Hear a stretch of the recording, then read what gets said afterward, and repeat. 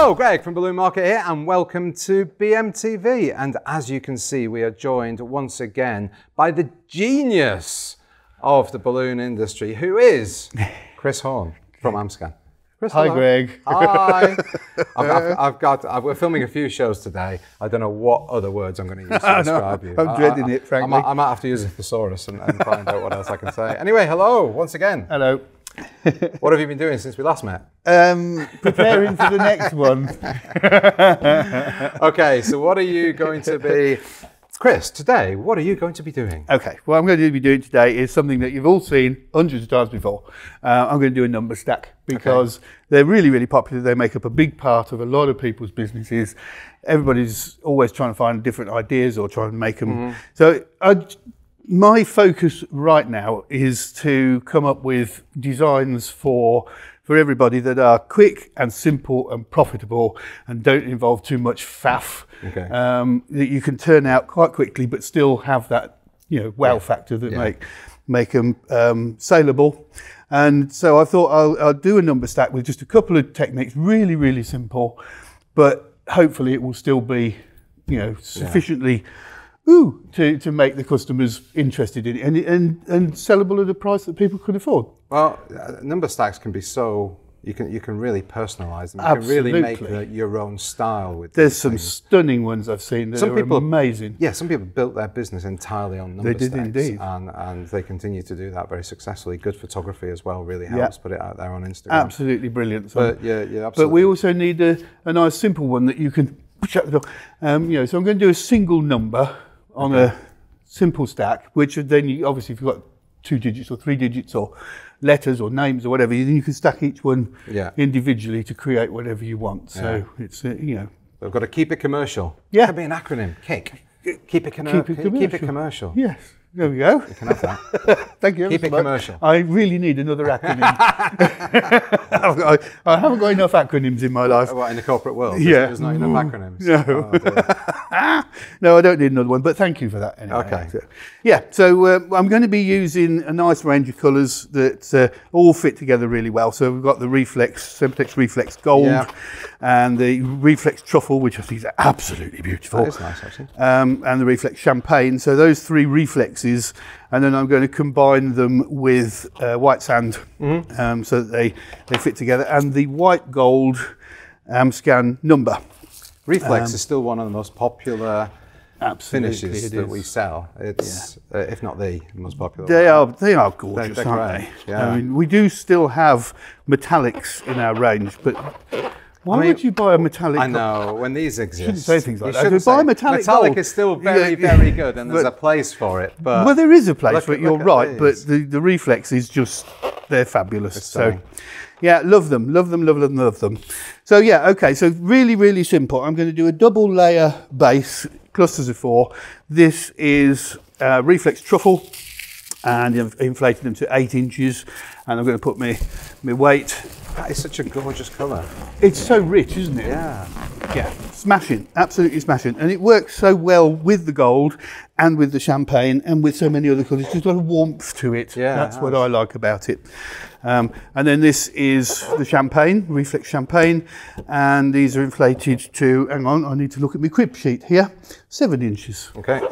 And because it's only 2 layers high,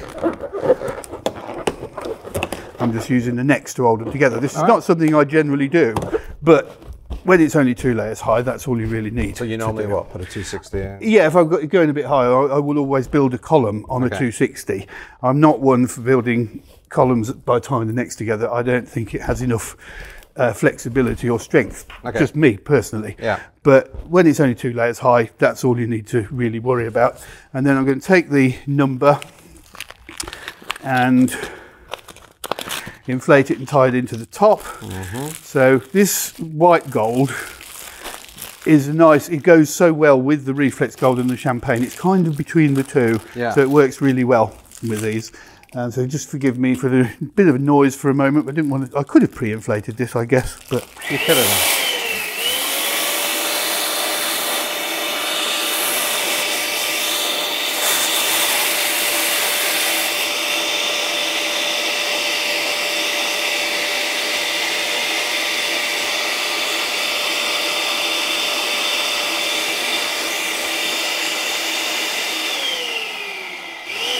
So quite often you will see me when I'm putting a foil on top of a column, then I'll wrap the top layer of the column around the neck of the foil and then attach it. And because that does work out probably the quickest way to attach stuff. But with the bigger balloons like that, they're a little bit too large. It does work. You did that technique on the live, didn't you? Yes, I did. Yes, I did. And I use it a lot, but it's not particularly brilliant when it comes with bigger balloons. Yeah. So you have to go back to the old school way of doing it with a 260 and tie it nice and tight around the tail of the balloon. Which still works very well. Which still works very well indeed. Be careful of the overhead camera. And just pull that down all the way through and back up again and round a couple of times, and then it's nice and securely fixed. Like that. And if you wanted to, you could sell that. Hey, well, you could, just that. like that. Yeah. Absolutely. Of course you could. But if we want to add a little bit of extra to it, then here we go. So I'm going to put some bubble chains round. With the number 8, there's 2 perfect spaces to put a bubble chain. If I had £1 for people ask me how to do a bubble chain and why does it come undone, sorry, I wouldn't be here. I'd be on my yacht somewhere. All right, that's a lot of people asking you that question, Chris. Yeah, it may not be. It's perhaps a rowboat, a small model yacht on the Park Lake. In the bath. Yeah, but no, I mean, it's crazy. So I'm going to take the opportunity to show again. But I'll come up with another one, because if you want the maximum number of bubbles out of a single balloon, then you want to inflate your balloon halfway, and then each time you twist it pushes the air, and you should get pretty close to the end and get a full balloon of bubbles out of it. Okay. Inflating it halfway is actually quite tricky. If you've got a fancy machine that is strong enough to inflate the balloon, then obviously just hold it like that. Yeah. But if you're doing it by yourself, it's actually quite difficult to guess where the halfway point is. So if you fold your balloon in half, and then get a clip like this and put it round there, put it on the balloon at the halfway point. See, Chris, this is why I introduce you as the genius of the balloon industry. You come up with stuff like this. Yeah. And where were you when you thought of this?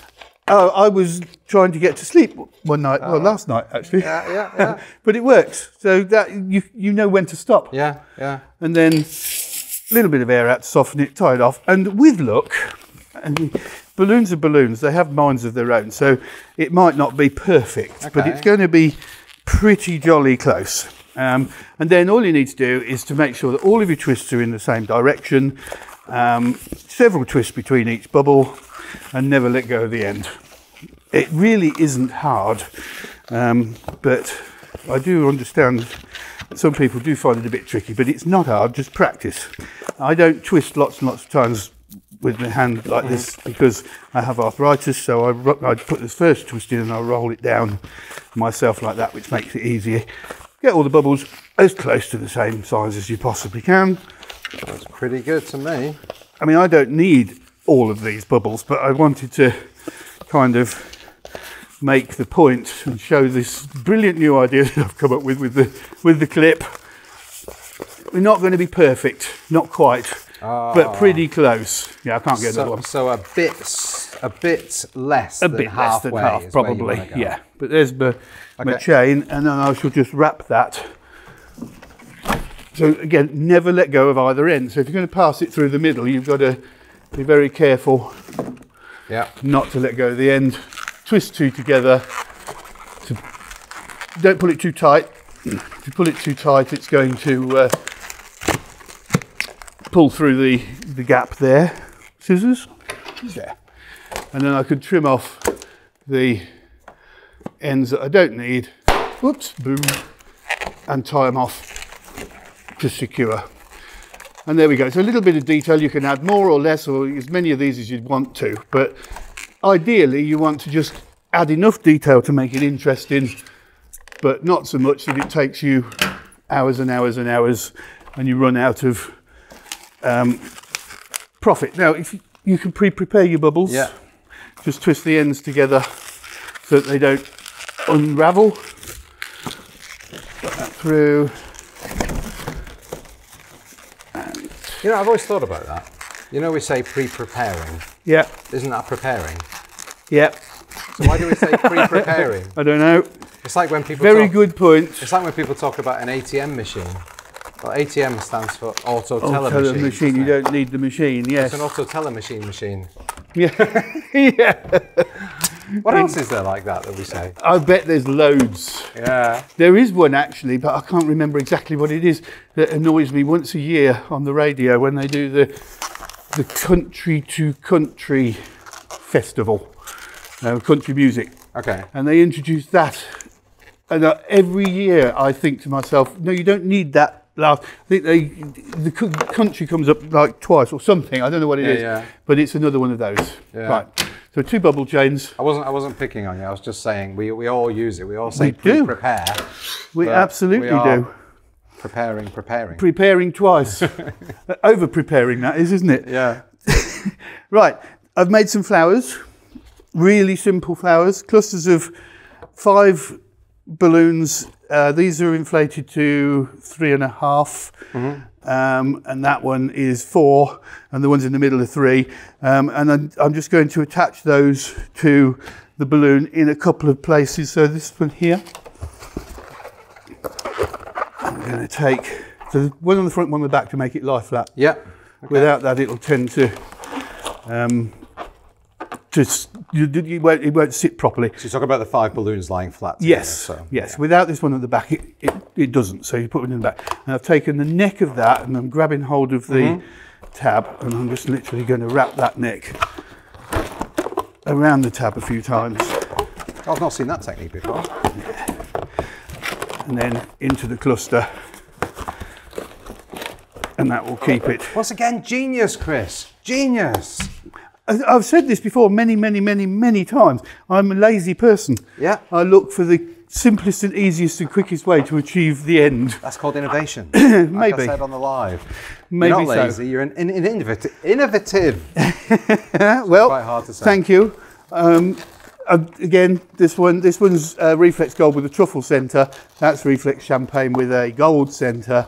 But I'm just hooking this one around the bubble chain. Very nice. The same thing, a little bit of detail. And then I want something else at the bottom here. So I'm going to make one of those leaves, those fern things that you see and that do fox people. So here we go. I need 4 balloons. 5 balloons. I need... The fern thing, I don't know what you're talking about. It'll all become clear in a minute. A palm fronds kind of thing. So 260 reflex gold. Give it a stretch first. Inflate it so you've got a little bit of gap at the end for the twists you're going to put in it. Tie that into a duplicate.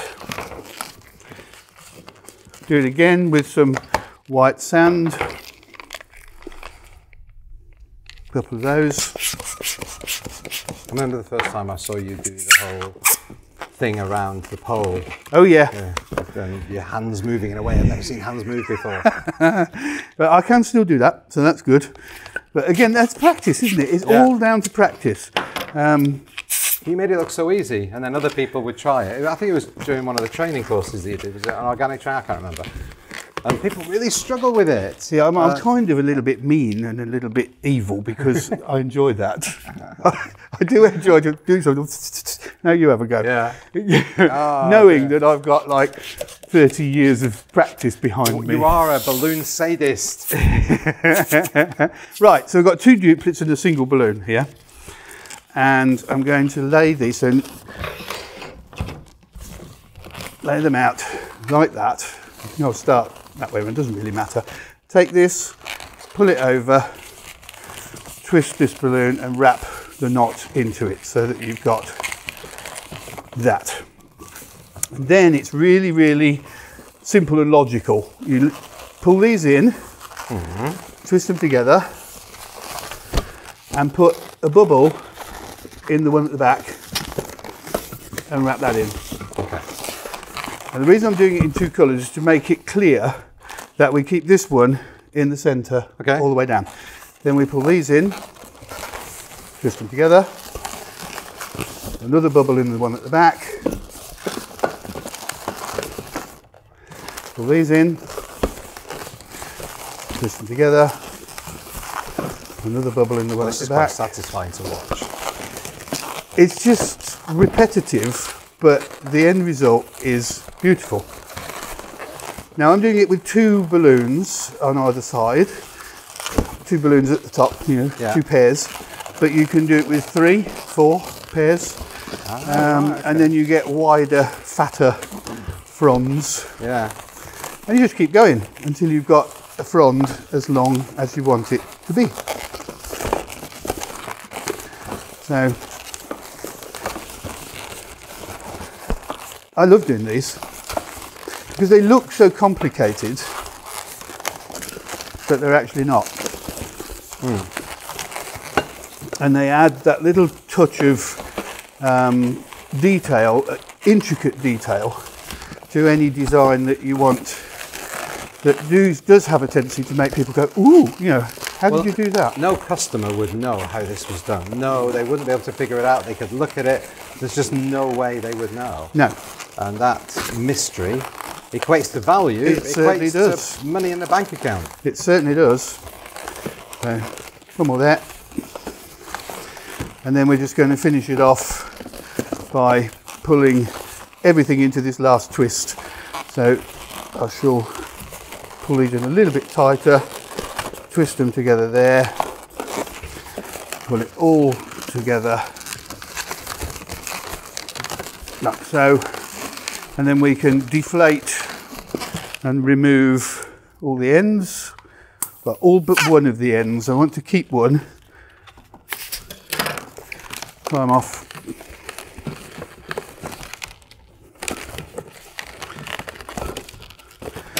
Deflate that one and that one. Tie it off. Just tying it off would make sure no air comes out. Yes. Then it's going to stay put.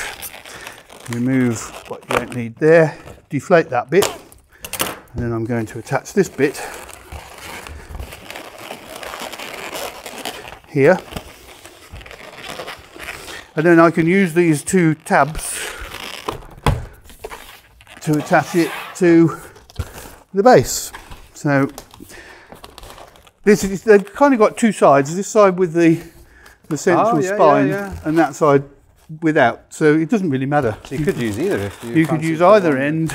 Is it either or either? Either We're either. having all these grammatical conversations today. Which is American, which is British? I don't know. I absolutely don't know. So I'm going to attach that there. So pull it in and just wrap it round. Oop. A couple of times there. If you've got a neck in the middle that you can tie it to, then use it. But it should be fine. Belt and braces. Belt and braces. Sit that there. Take this one across down here. Every one will be slightly different because you'll have different lengths of frond. Try that there. A bit further out. There we go. And then this last Got a bit of green tissue flower, I'm going to attach. Where did I put it on my plan? Oh, I've done it the other way around. Doesn't really matter. I'll put this over here. And that's it. So there's a couple of techniques that make it special. Yeah. But other than that, it's a very simple and basic design. But You say it's simple and basic, but it just looks stunning. well, that's it. Oh, they've got green tissue paper everywhere. Oh, no. From the live yesterday. Yeah. There we go.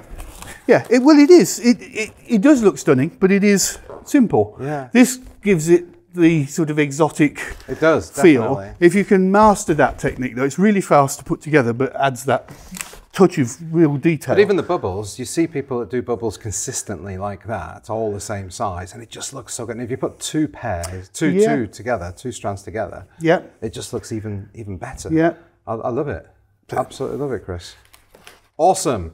And then you can make several of them. So if you've got, 80 or 21 or 103, you can just stack them next to each other. Yeah. And just build it up from there. So And you'd be able to charge more for that than you would for a helium-filled number 8, wouldn't you? So you would, but you're not using any helium. So it's going to last a long time. So there you go.